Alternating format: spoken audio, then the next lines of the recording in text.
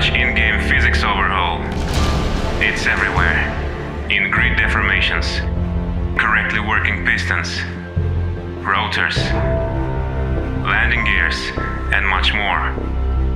We strengthen the constraints of these blocks so players can push them to their limits now, without the risk of parts exploding everywhere as they often did before.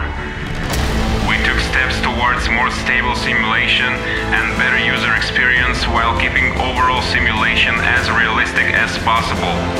The movement of subgrids is now greatly improved in most cases.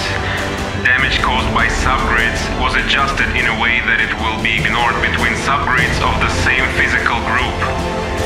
Your creations will no longer get destroyed by accidental subgrid impact, allowing you to make even more impressive creations.